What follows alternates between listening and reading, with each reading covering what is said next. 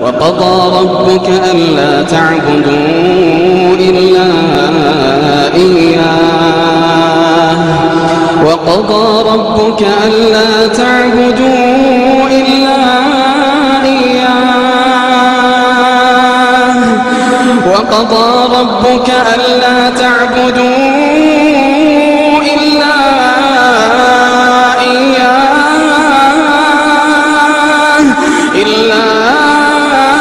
إياه وبالوالدين إحسانا إما يبلغن عندك الكبر أحدهما أو كلاهما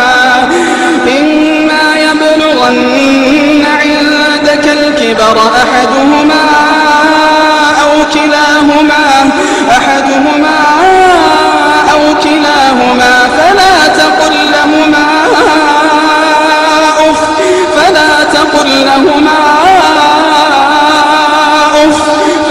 تقل لهما أف ولا تنهرهما وقل لهما قولا كريما واخفض لهما جناح الذل من الرحمة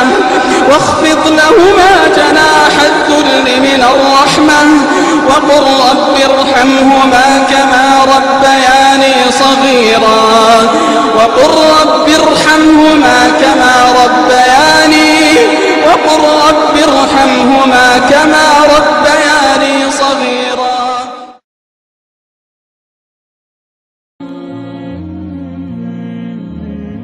And ladies and gentlemen, as you know, in Al-Islam, the obedience of the mother supersedes that of the father. Precedes that of the father. It's in Al-Islam. As the Prophet ﷺ says to this man, as reported by Bukhari and Muslim, when he came to him, who should be my best companion, Ya Rasulullah, my best friend, my closest companion? And then the Prophet says, Ummuk, your mother. Who's next? Your mother. Who's next? Your mother. And then the Prophet says, your father. You know what this kid did? He wrote a letter to his mom. Mom, I cleaned my room today, $10. I took the garbage out, $5. I shoveled the snow, $15. I did the dishes, $20. I cleaned my room, so much, and then at the end, total, whatever the total was, the mother took the same piece of paper, flipped it aside, and then she wrote, I carried you in my womb for 9 months, bearing all the pain, free of charge. When I gave birth to you, I felt so much pain. Terrible pain.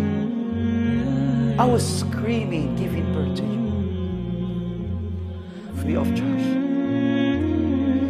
When you were a baby, I used to feed you first before feeding anybody else, even before feeding myself, free of charge. When you used to get sick, I used to nurse you, stay the whole night with you, cry before Allah, making dua for Allah to give you shifa, free of charge. And at the end she says, total love. Your mother, Ummuk. All praise is due to Allah subhanahu wa ta'ala that He has blessed us with our father and our mother. All praise is due to Allah subhanahu wa ta'ala that has blessed us with the Prophet sallallahu alayhi wa sallam, the one that we bear witness and testify that he is a slave and final messenger of Allah subhanahu wa ta'ala. We also bear witness and testify that Allah subhanahu wa ta'ala is the only Lord worthy of being worshipped, Lord of humanity, Lord of mankind, creator of all existence. He is the most merciful, the compassionate, the one that has bestowed upon us many mercies, many gifts, many favors. One of them, a bounty that we can never repay, a bounty that if we try for the rest of our lives, we could never give justice to, a bounty of our parents, of our father and our mother. Brothers and sisters, I ask you by Allah,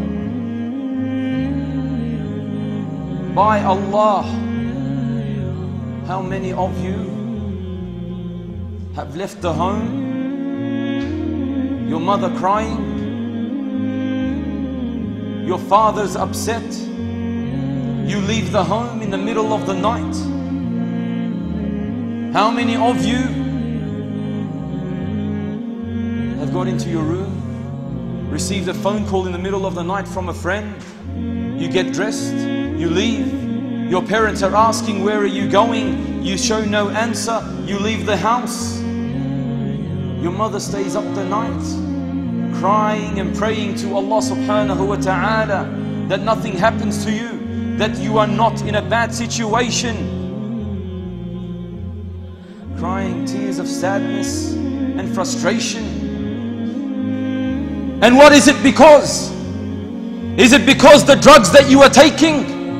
Or is it because the girl that you are seeing? Or is it because the boy you are seeing? Or is it because the car that you wanted to buy? Or the friends that you wanted to hang out with? Is that why you made your mother cry? Is this a reason to make your mother cry? Is this a reason to allow your father to be upset? How many of us have cared not about the feelings of our mother? A mother that carried you for 9 months. A mother that when you would cry at night when you were only a child, she will wake up at 2, 3 o'clock in the morning, dozy still from her sleep, grab you, breastfeed you, change you, wash you, rock you back to sleep. Is this the mother that you allow to cry because of the dealings that you are making? A mother that when you fall sick, she will stay up during the night, calling a friend, calling a doctor, calling the ambulance. You have a fever. A mother that for the sisters, she dreams of the day that she dresses you in your wedding dress, that she gives you to your husband. Sisters and brothers, these are your parents. This is your mother. The mother that the Prophet ﷺ said that at her feet is Jannah. That at her feet is Jannah. A mother that when one of the companions, their mother died, he began to cry and cry for days. And then the companion said to him, why do you cry? Don't you know that death is just and death becomes of everyone and every soul should taste death? He said, that is not the reason why I cry. I know death comes to every soul. I know that death is true. But the Prophet ﷺ said that your parents are 2 doors into Jannah. That your parents are 2 doors into Jannah. And now 1 door has closed. I only ask Allah subhanahu wa ta'ala to prolong the opening of the other door. Brothers and sisters, if your parents are alive, then thank Allah subhanahu wa ta'ala. You still have a chance. If your parents are alive, then go back tonight. Show them your love. Show them the regret that you have for leaving them that night or that day, for allowing them to be saddened or cry. Is it your wife that is going to lead you into Jannah or your mother? It is your mother. Sisters, is it your husband that is going to lead you into Jannah? After your mother and after your father. We do not underestimate the power that our mother and our father have. The Prophet ﷺ said, out of all the du'ats that are answered by Allah subhanahu wa ta'ala, the dua of the mother and in another narration, the dua of the parents is not rejected by Allah subhanahu wa ta'ala. Brothers and sisters, if your parents have passed, then it's not too late. You still have enough time to perfect yourself, to become righteous, because this is a condition for your dua to be accepted by Allah subhanahu wa ta'ala for your parents, because the Prophet sallallahu alaihi wasallam said, when a person dies, all of his deeds is cut except 3, and he mentions that one of them is a pious child to make dua for them. And let's put 2 lines underneath the word pious. You must be pious for Allah subhanahu wa ta'ala to accept that dua from you for your parents. You must be pious. You must pray. You must be of good character. You must fast. You must read the Quran. You must follow the Prophet sallallahu alaihi wasallam. For the sisters, they must wear hijab. They must be modest. They must also follow the Prophet sallallahu alaihi wasallam and the teachings of our mothers, the mother of the believers, the wives of the Prophet sallallahu alaihi wasallam. Brothers and sisters, our parents, our mother, our father, as the Prophet sallallahu alaihi wasallam said to a man that came to him and he said, Ya Rasulullah, who do I respect most? Who do I honor most? And he said, your mother. And then the man asked again and he said, your mother. And he asked the 3rd time and he said, your mother. And the 4th time he said, your father. To show you the importance of your mother and to show you the importance of your father. The Prophet sallallahu alaihi wasallam said in an authentic hadith narrated by Al-Bukhari and Muslim, أَلَا أُنَبِّئُكُمْ بِأَكْبَرِ الْكَبَائِرِ. Shouldn't I tell you of the greatest of sin? The greatest of sin. And the companion said, Ya Rasulullah, what is it? He said, Al-Ishraku Billah wa uquq al-walidain. To bring partners, to associate partners to Allah subhanahu wa ta'ala, and then to be unjust, to be undutiful to your parents. So Allah is saying, this love I created in your parents, now you need to give it back to them. You need to give it back to them, and these are the incentives for you. Because Allah knows that the reverse love is not as pure as the love that came from top down. The love that we're going to give back is not the same. We all love our parents, we all do.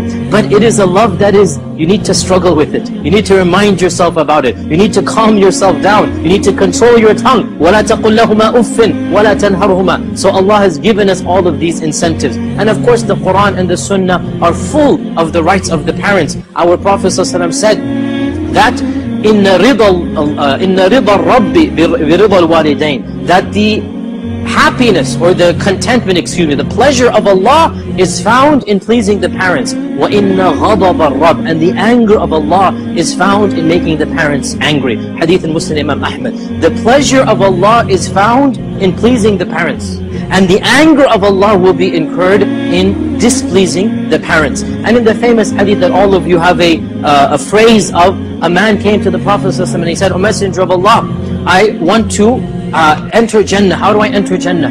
How do I enter Jannah? So the Prophet ﷺ said, that is your mother alive? Is your mother alive? The man said, yes, she is alive. So the Prophet ﷺ said, find her feet and put yourself to it. Ilzimha. Stick yourself to her feet. This is an expression in Arabic, of course, which means humble yourself to her khidmah. Humble yourself to her service, right? Go stick yourself to her feet. فَثَمَّ الْجَنَّةِ, there you will find Jannah. And from this we get the common phrase that Jannah تحت أقدام الأمهات, that Jannah is underneath the feet of the mother. The Prophet didn't quite say that phrase, but he said a phrase which is similar to it, that ilzimha, that basically stick yourself to her shin or her legs, فَثَمَّ الْجَنَّةِ, Jannah will be around that area. So he gave this metaphor, this parable here, that lower yourself, humble yourself. down to the khidmah of your mother, to service your mother, you're going to find Jannah around that area. And in the famous hadith reported in Sunan al-Nisa'i in this wording, and it's also in al-Bukhari, that a man came to the Prophet ﷺ and he said, Ya Rasulullah, I have come to dedicate myself to you. And I have come all the way from Yemen. Now of course he's in Medina. Yemen is 1,000 miles away. I have come all the way from Yemen. And I have come to dedicate my life to whatever you want. And I want to do jihad fi sabilillah. This is of course one of the highest things that we can do, a legitimate jihad. I have come to dedicate myself to you, your khidmah, and to jihad fi sabilillah. And I've come all the way from Yemen. And I've even left my parents who are old and weak. I've left them even though they need me, and they're even crying because they need me. But I've come to you instead. In other words, he's boasting. He's boasting that I left my parents crying to come to you. This is how sincere I am. So the Prophet ﷺ, he found this amazing, and he said, do you really want the pleasure of Allah? The man said, of course. So the Prophet ﷺ said, irji' ilayhima, go back to them right now.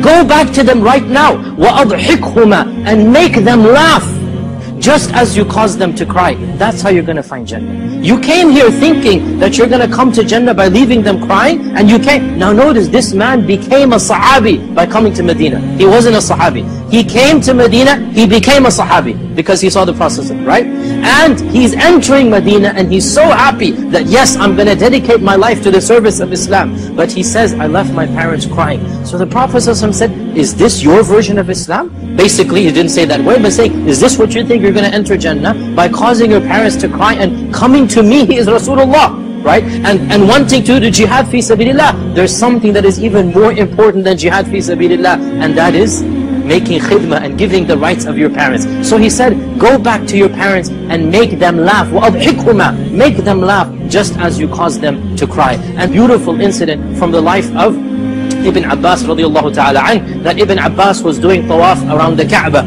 Ibn Abbas was doing tawaf around the Kaaba. Ibn Abbas lived in Mecca and Taif, and he would always be in that vicinity. So he's doing tawaf around the Kaaba, and there was a man doing tawaf with an elderly lady on his back.